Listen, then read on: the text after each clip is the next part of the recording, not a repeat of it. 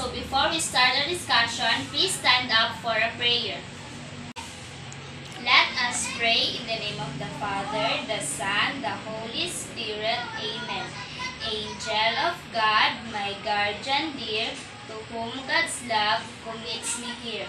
Ever this day, be at my side, to light and guard, to rule and guide. Amen.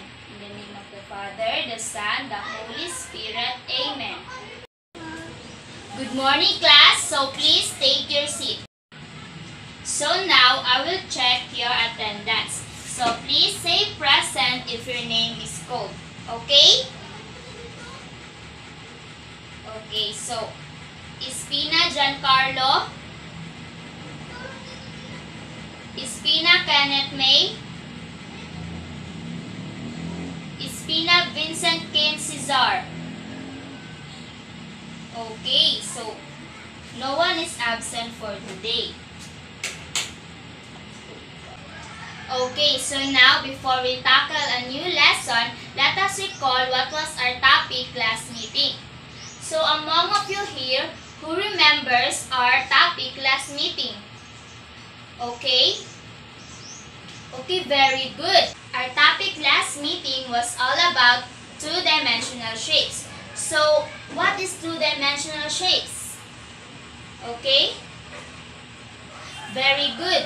Two-dimensional shapes have only two dimensions such as the width and the height but no thickness. So, who can give me an example of two-dimensional shape? Yes?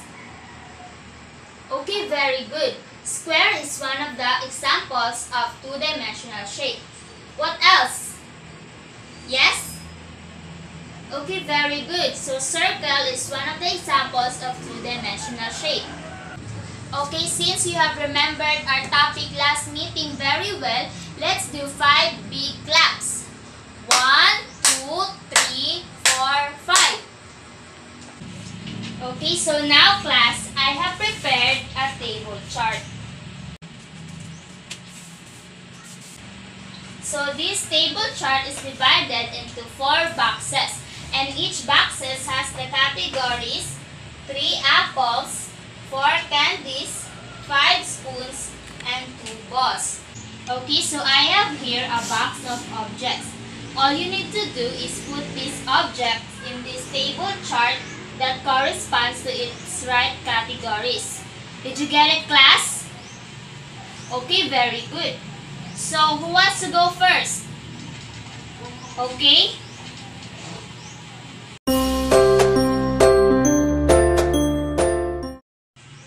Okay, very good. So, who wants to put the objects in the second box? Yes?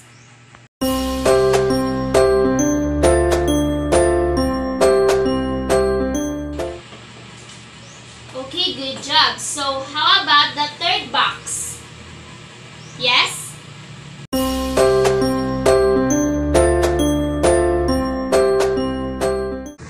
Okay, very good. So, how about the last box? Okay?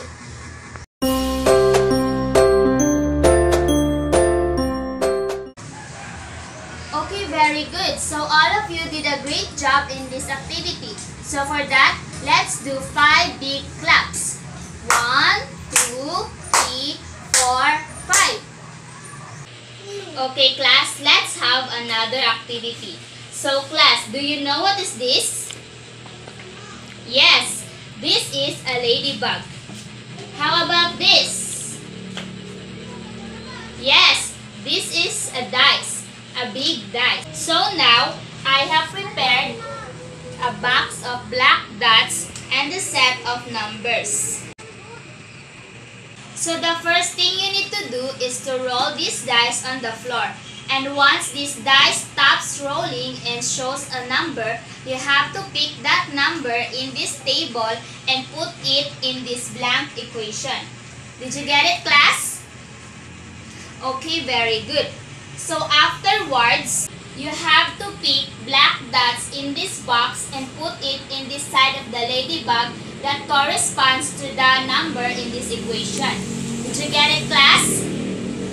Okay, very good. to complete this equation, you have to do the same thing.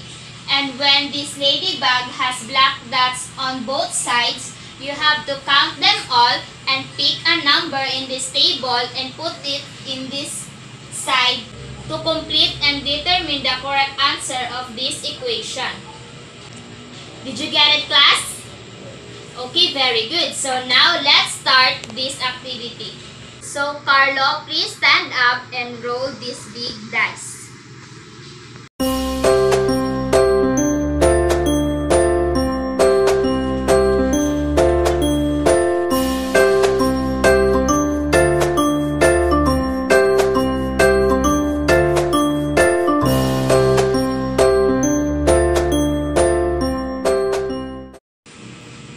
Okay, class, so did Carlo get the correct answer? Okay, very good. So, who wants to go next? Okay, Kenneth.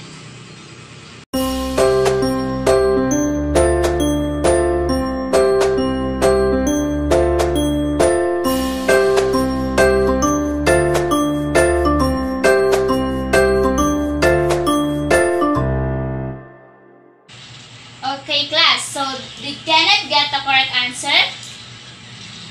Okay, very good. So, since all of you did an excellent job in this activity, let's do big 5 claps. 1, 2, 3, 4, 5. Okay, class. So, how did you find our activity? Is it fun and exciting? Okay, very good. Okay, so how are you able to complete the equation and solve it? Okay, through the help of the ladybug and the dice. Okay, very good. So what do you think will be our topic for today? Okay, yes, very good. So our topic for today will be all about addition. So what is addition? So addition refers to a method of adding 2 or more numbers and putting them together. And that it is the total sum of the 2 or more numbers. So I have here an example. So there are 7 apples in one basket and 4 apples in the other. So now let's count the apples in the first basket. 1, 2, 3, 4, 5, 6, 7. Now let us count the apples in the second basket. 1, 2, 3, 4. So now we have to add 7 and 4 to find the total number of apples. So to add 7 and 4, let's count forward 4 steps from 7. So now from 7, 8, 9, 10, 11. So now if we add 7 apples and 4 apples, it equals to 11 apples. Did you get it, class? Okay, very good. So now, class, let's go to the parts of addition. So addition have 3 parts, which is the addend, the equal sign, and the sum. So what is addend? Addend, which is also known as summand, is the numbers or terms being added together. For example, in the equation, 10 plus 6 equals 16. 10 and 6 are the addends. So next is the equal sign. So equal sign indicates that the 2 halves of the equation are equivalent. So in this equation, these 2 lines is the equal sign. Lastly, we have the sum. So the sum is the totals of the addends. So in this equation, 10 plus 6 equals 16. 16 is our sum. Did you get it, class?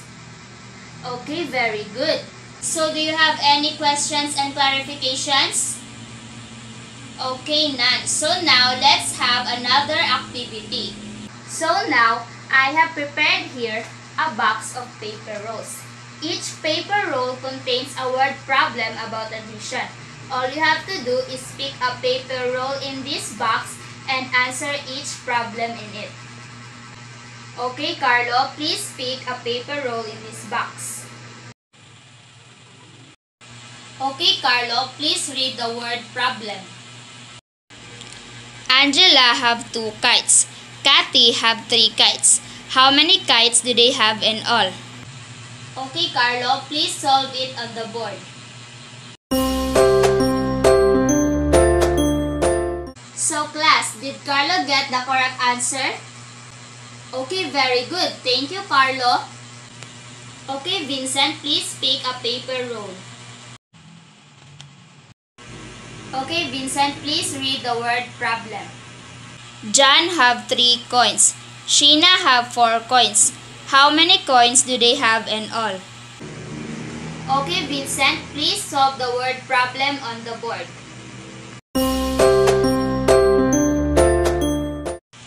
So class, did Vincent got the correct answer? Okay, very good. Thank you, Vincent. So now class, let's have a review. So what is addition? Okay, very good. It is a method of taking 2 or more numbers and adding them together. How about addends? Okay, very good. So addends is the numbers or terms being added together. So how about the equal sign? Okay, very good. Equal sign is the 2 lines that indicates that the 2 halves of the equation are equivalent. And last but not the least, what is sum? Okay, very good. So sum is the totals of the addends. So class, since all of you have understood the concepts of addition, let's have a quiz.